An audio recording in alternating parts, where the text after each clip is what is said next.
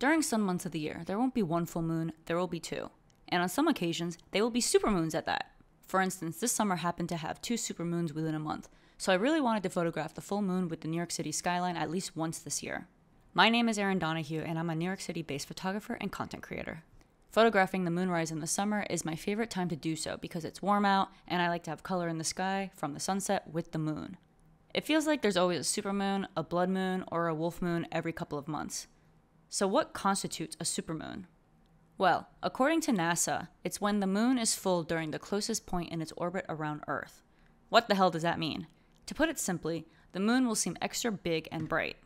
There are a bunch of places around New York City that you can capture the moon, but if you want to capture it with the skyline, you should go across the Hudson River to New Jersey and be along the waterfront. There are a variety of ways to get to the New Jersey side. There's driving, if you have a car, or public transportation via a bus at Port Authority.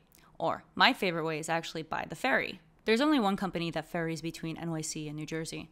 You may have seen NYC Ferry, but that's only among NYC stops. Going over the Hudson is with NY Waterway. Taking the ferry in the summer is so nice. It's a simple experience, but memorable. Also, depending on weather conditions, you can witness a beautiful sunset while crossing the river.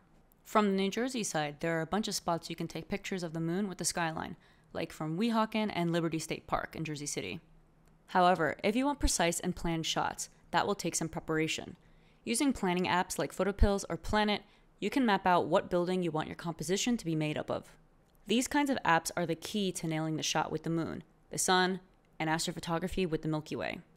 The main con to me about these is that they are pretty technical, but like all things technology, it's about getting used to the user interface with practice. If you have a really long lens and want that massive moon compression shot, a photographer's haven is out at the Eagle Rock Reservation in West Orange. You will need a car to get there. I've been there a few times, but it's such a journey and the payoff isn't worth it, in my opinion, because you really need optimal conditions for a perfect moonshot. Otherwise, the air really messes with the horizon and the moon ends up looking distorted. If you don't want to trek over to New Jersey, you can also get the moon from the NYC side, like from Queens or Brooklyn, but you usually have to wait until later in the night. I've taken pictures of the moonrise from Gantry State Plaza, one of my go-to spots in Long Island City, but I'm not a fan when the sky is pitch black. During this time of year, expect to be surrounded by other photographers. A lot of NYC photographers participate in this, so if you ever see a horde of people with their cameras, it's probably to photograph the moon. As for camera gear, a telephoto lens is recommended since you're shooting from a relatively far location and want compression in the shot. The minimum should be 200mm. I was using the Sony 70 to 350mm, which is an APS-C lens, and the 35mm equivalent is 525mm when fully zoomed. Depending on the time of night, you may or may not want to use a tripod. Since it's usually pretty dark, I would recommend using one. Also, you can set up a time-lapse to capture the moon's movement across the sky. If you're a Sony user, there's an interval shooting feature. I use this all the time so that I don't have to bring a separate remote. Set the interval between 1 to 3 seconds, or 5 seconds at the very max, because the moon moves so quickly during the rise. 1 second is perfectly aligned, and the next it's moved on.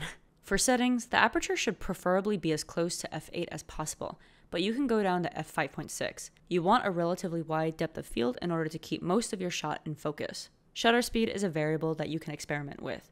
I typically stay around 1/200, but have done 1/100 and even as low as 1/20 without motion blur. While preferably closer to 100, I've been pushing ISO higher because I really need the light, and on my most recent shoot of the supermoon, I went up to 1000. Sony is known for its low light capabilities, and at 1000 there wasn't that much noticeable noise.